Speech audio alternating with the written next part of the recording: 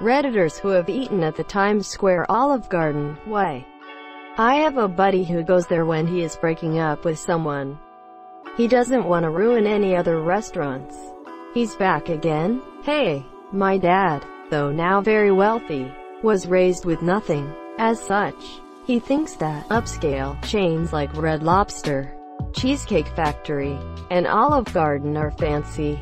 Our first family trip to NYC, he wanted to really knock our socks off with the finest opulence he could think of. Dinner at the Times Square Og. That's really sweet. Sounds like you have an awesome dad. This reminds me of my mom. My brother and I were raised in an essentially single-parent home. My mom didn't have much but always tried to make best with what she had. We had a friend who came from a much better off home. Our friend's mother was a snooty bitch though. Even when I was younger I could tell she looked down on us and mom because our mom wasn't married to a Ford manager and didn't get a nice allowance from her husband. Anyway, our friend would always talk about going out to eat at what we thought were amazing places. Outback Steakhouse is what we thought was the finest things could get, and our buddy would go out to eat there every week. My mom knew this and decided to take us there because we always talked about it and we wanted to have the best steaks in the world. I still remember that meal. Fuck, I'm getting choked up just thinking about it. So a few days or maybe a week later our friend's mom came over and dropped off her son, and the first fucking thing we told him was about our trip to Outback. Our friend was like, cool, but his bitch-kept mother was like, don't get too excited son, it's just Outback. Of course she said that right in front of my mother, knowing that was the best she could do. She stopped bringing him over shortly after that, but we got the last laugh. In my early 20s I saw her again when I was working at a retail store while I was at school. She smugly asked, so what are you doing with your life now, thinking that this was the best I could ever do, and I got to tell her that I just graduated nursing school and passed my NCLEXX monsieur. Getting to see her stupid smug face turn to a nice shade of embarrassment red was one of the more satisfying experiences I've ever had. Fuck you Wendy. Yay. Fuck Wendy. Friend's birthday. I ordered the chicken Alfredo. I shit you fucking not, they brought me plain noodles. When I asked where the chicken and cheese was, they said it was coming. 10 minutes later they brought me chicken. Still no cheese. To this day I have not received it. I just talked to the kitchen and they said it'll be out very soon. Thanks for your patience. Night 2008 tickets. Me and So were in NY for a week. Obviously wanted to see the ball drop, it didn't want to spend an entire day freezing in the street sections. Got tickets to Olive Garden. The food was fine and there was an open bar of top shelf spirits. Basically, open bar. Edit. Well, I go to sleep for a few hours and this has gone a bit mad. To answer some of the questions, I think anyone as a tourist will want to have a quintessential experience. As a Brit-Irish pair we were cramming in as much to the trip as we could. The tickets were for the Og meal and drinks on night. It got us access to all of the closed streets getting to Times Square. We got to see the ball drop but were warm and had access to a toilet.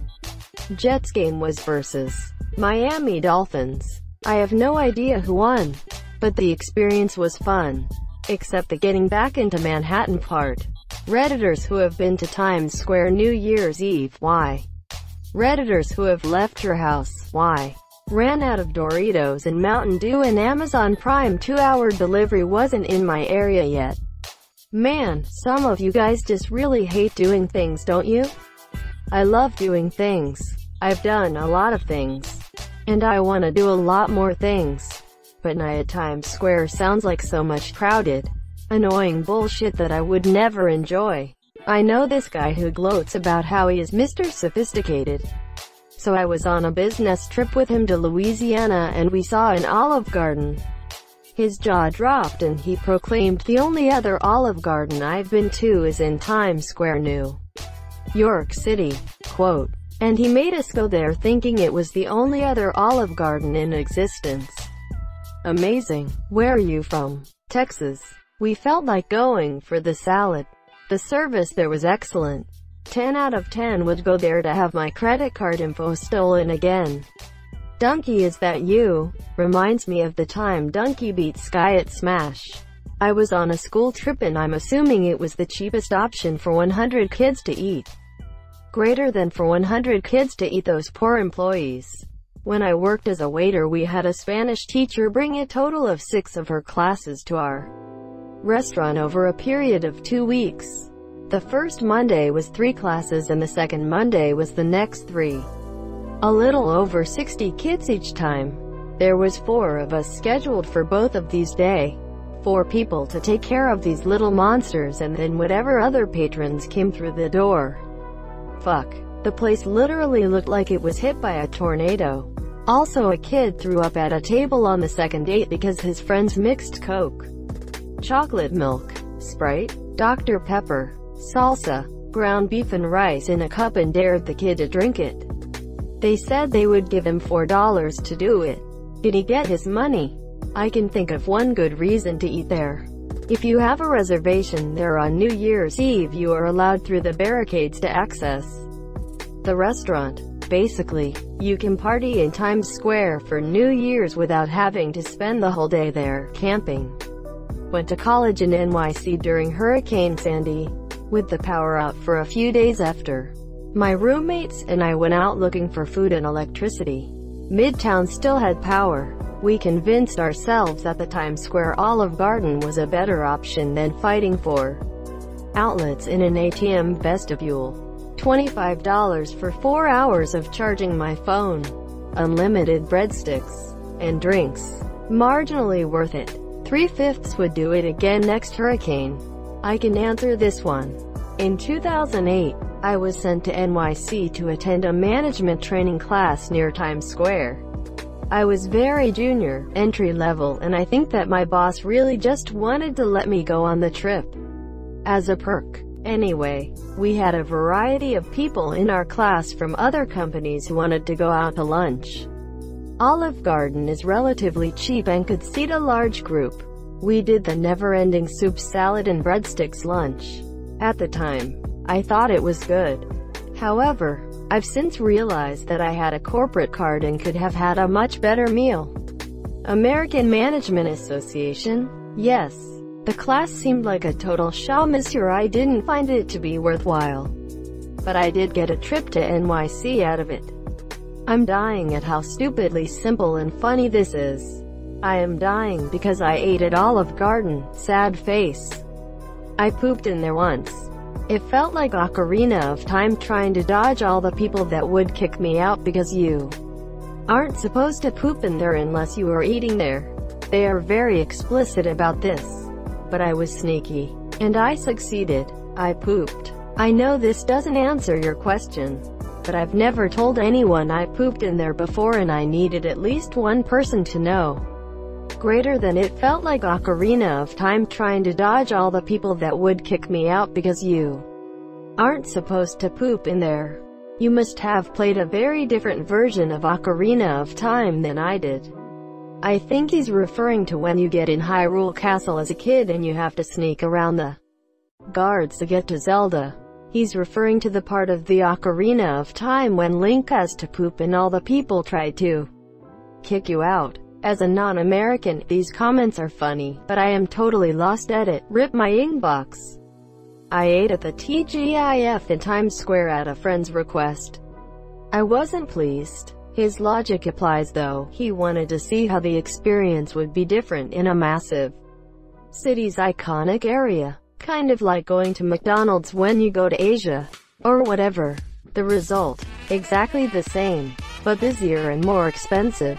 And more disappointing as it meant we missed eating at some other local place instead.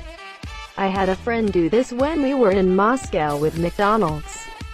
He just wanted to try it to say he did, and see if it was different since he had grown up seeing those pictures of insane lines around the block when they got the first one. All in all, it was the same crappy fast food as in the US. Slightly more expensive, and we found out that it's apparently where annoying teenagers go to hang out in the city. We did get one of the cashiers super excited about trying out her English though, which was cute. McDonald's in Morocco is like the fanciest, busiest place in every city I've been to so far. Weddings, parties, anything you can think of are held there. The Sbarro at Times Square is the best pizza in NY though. Gonna get me a New York slice. It's the heart of civilization right there. Breadsticks. The breadsticks at Olive Garden, at least in my area, are a shadow of what they used to be. Barely any butter and dry as shit. I hope they'll be restored to their former glory someday. Lol. 1996 Olive Garden bread was great. Modern Olive Garden bread is something you would use to break car windows. Dude, the Red Lobster cheddar biscuits are clearly superior. Not Olive Garden but the TGI Fridays. I arrived in Times Square a few years back kinda late and was waiting for a friend to get back to me. It was about December or so and was absolutely brutal out, and that's where I decided to go in and grab a pint. Bartender ended up being a friendly enough dude, and now I stop in every time I happen to go to the city and chat with him and catch up. I had just gotten out of a relationship and was thinking about moving across state. I ended up staying in my city, but I stopped in about a year after the first time I went in to see if he was working, and when I walked in the door and saw him, he said, "I thought you were moving?" Quote, he earned my loyalty. I always wondered what a bartender in one of those chain places in Times Square is pulling. I feel like in the end maybe it would just even out to like every other location, since you have tourists from all over the world. Some used to tipping and some not. I've always wanted to waltz in and ask them, but I feel like even going, "Yeah, I used to bartend in," just sounds super douchey. Not quite Times Square, but I once got drinks at a TGIF-like place in a big international airport. The bartender was one of the best I've ever had. Other than a bar back, he was taking care of approximately 15 people alone while doing drink trips and getting to know pretty much every customer. There were at least 3 or 4 travelers who were obviously regulars for Hi Monsieur. It calmed down after an hour or so and I got to talk with him for a bit. Apparently he pulls in significantly more than he did at his late-night club gig in the city. He told me that instead of working Thursday, Friday, Saturday nights, he would work Monday to Thursday days and make the same money, sometimes more. He was also sick of working the party hour weekend shifts. The atmosphere was relaxed and allowed him to get to know the customers better, which led to him having a bunch of regulars. Anecdotal for sure, but I can imagine that it's not uncommon for bartenders in high-traffic tourist areas to make bank. I've only been to New York once, and I ate at Applebee's. The family friend who offered to show us around, Reed, invited herself on our vacation, insisted, all the while bragging because it was the world's biggest Applebee's. Definitely one of the worst trips of my life. I'm so sorry. Literally ate there yesterday. It's super weird to see this post. The best I can say is desperation. My girlfriend and I had never been to New York before, so we spent the whole day seeing the city. Skipped lunch, so by 9:30 when we walked by it we were starving. The smell sinking. There you go. I think the other part of it was due to our lack of experience in New York. My girlfriend and I have never been to New York, don't know anything about New York, and we're alone without someone who knows anything about eating in New York. Given that, we had no idea how to pick between the million hole-in-the-wall places to eat in New York. May as well go with something we know we sort of like. I think that location is preying on people with this mindset, hence why it's situated in the middle of a tourist hotspot like Times Square. They got us. Edit. For everyone offering suggestions, thank you. I'll visit as many as I can next time I'm in New York. For everyone wondering why we didn't Google somewhere, I should add that we both like Olive Garden well enough. We weren't really opposed to eating there. We were also hungry enough that eating there sounded more appealing than walking 10 minutes somewhere else. We mostly planned our trip around all the stuff we wanted to see. Food was secondary, so we usually just stopped and ate the nearest thing when we got hungry enough. If it's any consolation, the next day we did eat brunch at a local cafe where I had a great Belgian waffle in a true hole-in-the-wall Italian place with much better food than Olive Garden.